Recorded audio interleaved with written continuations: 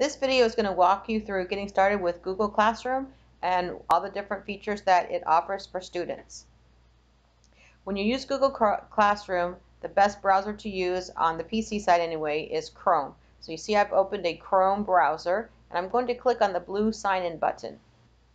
Now your teacher should have already created an account for you using haydenmagnet.org. So you're going to log in using your haydenmagnet.org account. Don't forget to enter your password.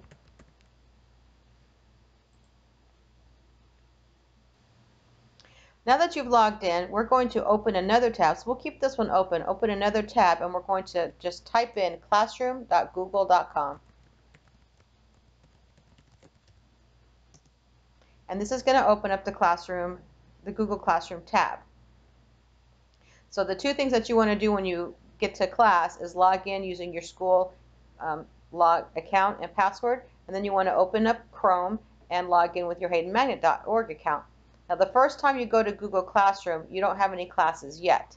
You're going to come up here to the upper right hand button and click on the Join. Your teacher will give you a code for your classroom, and you simply type it in, and you only have to do this one time, and then you will be linked into that class. So I just typed in my class code, clicked Join,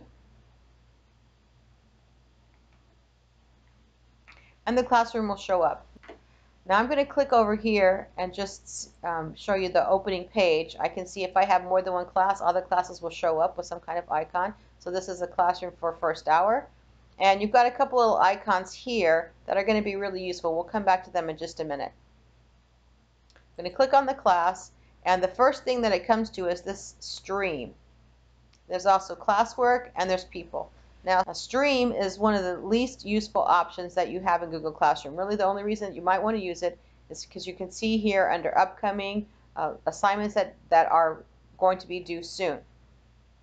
Other than that, the stream is not very useful because anything can be posted here kind of at any time, and it's not necessarily the most recent assignment. So what I'm going to recommend that you do when you come to Google Classroom is always just click on classwork. Just get in the habit of doing it. It's going to be way more useful.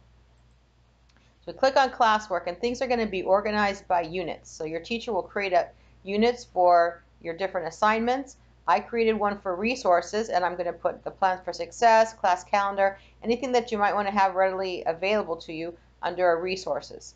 Then I have the different units where the assignments are actually going to be. You can see that there's some different icons here. This is labeled as a material, and these are labeled as assignments. So these icons can help you know what the different things are posted in Google Classroom. Over here we've got some tabs for all topics, and then my two topics right now are resources and Unit 1. And as I add more things will show up here. So these topics, if you click on them, help you get just to the things that you're looking for. If I only want to see the resources, if I only want to see Unit 1, all the assignments are listed here. Or I could just come to all topics and it's organized like this. So this is really the most useful option in Google Classroom, is to click on classwork. Now let's take a look at some of these assignments. If I come here to Comic Life page, I can see that there is an attachment to this that might give me some instructions. There's some instructions right here. I'm going to click, and there's also an assignment document for you to fill out. I'm going to click on View Assignment because this is going to give me the most options. I've got work. Here's my assignment that I'm going to turn in. Here's my hand in button. If I need to attach something to it, I would come right here. Here's the name of the assignment, the due date, and if the teacher gives you any special instructions, they will be right here. If there's any kind of a supplemental material, they will show up right here too. So I'm going to click on the supplementary material. It's going to take me through some instructions. So this one happens to be a Google Slides. It might be a document, a PDF. The supplemental material can basically be anything. It's going to be view only. It's instructions for me. It's not anything I'm going to fill out, but it's giving me instructions on what to do. I can close this if I want to. I can keep it open. When it's time for me to do something, I can click on the document. It's already going to have my name on it, so that's really handy. It's already linked into the correct assignment. I fill out the answers that my teacher is going to expect me to fill out for this assignment. And when I'm all completed, I can click on Turn In. Now, if I don't really see this button, I can also come here and I can close it, and I can see the hand in right here.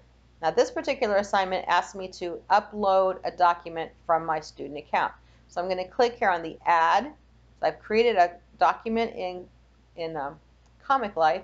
I've saved it on my student account, and now I'm going to need to attach it as a file. You can attach something from your Google Drive, or you can do a link, but usually if you're going to add something, it's a file from your student account. So I'm going to click on File. I'm going to navigate to my student account. And when I click here, mine will look a little bit different from your account. So I'm just going right to my flash drive, but you would go to your student account here, which would be your student number, click the file that you want to open and actually upload. So the file is showing here. Click on the upload button.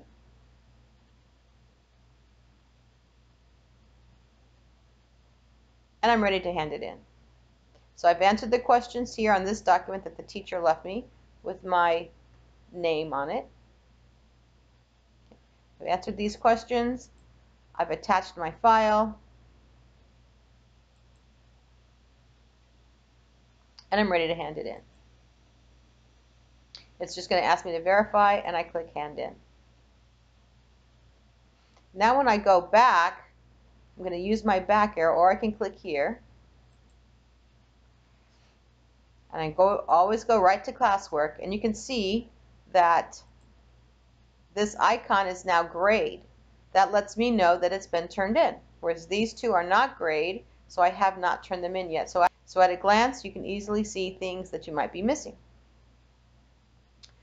Also, if I go to view assignment, I can see that it's handed in. This is going to give me some information, and it tells me how many points it's worth.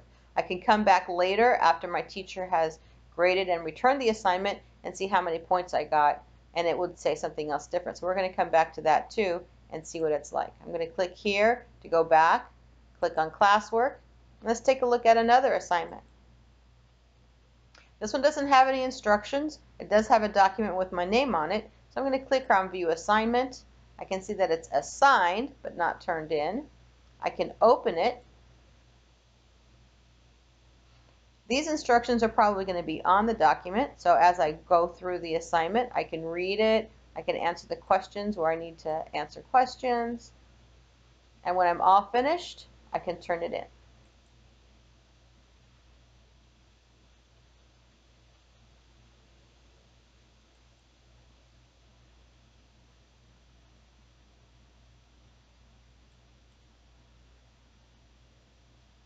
Now it says handed in. If I realize I made a mistake and maybe I didn't answer all the questions, I can click on unsubmit. I can open the document up, make any changes that I need to make, and then hand it in again.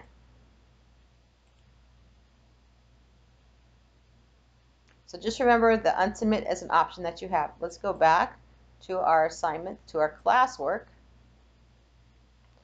And now I can see that I have 2 assignments turned in and I have one that's not turned in yet. Now this one is a survey. And I see something here. I'm going to click on view assignment. And I'm going to click on, notice I don't really have anything over here to open. I'm going to click on this Google form. And there's some things for me to answer. Once I finish and click submit, it's automatically going to hand it in. So this one is just a little bit different. It's actually quite easy because you don't have to worry about actually saying hand in. When I click submit, it will be handed in. And I'll still get some feedback from my teacher if I need. So that's kind of some overview of what the assignments look like. But remember, click on classwork, and then you can see easily at a glance things that you are assigned, things you've turned in. Now we're going to go for a day or two. We're going to come back, like pretend come back like the teacher has graded our work, and we'll see what it looks like then. All right, I've come back another day to see if the teacher has graded my work. I'm going to log in. And here in my Google Classroom, I'm going to click on it. I'm going to come right away to classwork. I can see that my assignments have all been turned in, and I'm interested to see if I've got a grade for them. So I can open one of them. I'm going to view this assignment, and it's marked. And I can see right here that I got 10 out of 10. If I had any comments from the teacher, right here they show up and it says a comment. Now I can, as a student, I can click here and I can add a comment of my own. So you can do this while you're submitting the assignment, before you submit the assignment. Anytime you need to communicate with your teacher on a particular assignment, you can leave a private comment. So just remember that you have that. Let's go look at another assignment. I'm going to click on classwork. I'm going to come to my problem solving process assignment. I'm going to view it and I see, I did not get full credit. I'm going to look for a comment. Here in the comment, the teacher tells me some things I can do to get a better grade. So I'm going to open up my Google Doc.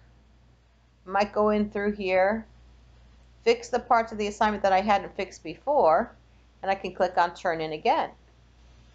It's going to ask me, do I want to hand in my work? It's like resubmitting. And then my teacher will get it. If I want to leave a comment saying something like I resubmitted or I fixed the problem, I can communicate with my teacher. I'm going to click back here on this icon right here. I'm going to go to classes, and this is kind of like at the beginning. Now remember I told you that we had these two icons down here that would come in handy. So I'm going to click on this first one, which is going to show me my assignments. If I click on it, everything is kind of organized by assigned, returned, or missing. So instead of going assignment by assignment like I showed you earlier, I can just come right here. I can see everything that was assigned. And right now everything has been turned in, returned with a grade. And it even tells me my grade right here. And if anything is missing. Now right now I don't have any missing assignments, but this is great to know. If you ever have some free time, you're wondering what to do, you can click on your missing assignments. It's like, oh yeah. And sometimes you forget that you didn't turn in an assignment that maybe you did have finished. So this is once again a really quick and easy way to check your work and make sure that you're keeping up with everything that you have been assigned. Okay, also if I come back here to my classes, I can click on this icon. This is just going to take me to my Google Drive. I can save other work besides what my teacher assigns me in here. So this is my folder for this work, but I can go to my Drive and I might have some other assignments that I want to save for my other classes. And this will just give me ready access to anything that I have saved in this Google account. So this is your introduction to Google Classroom. Have a great school year.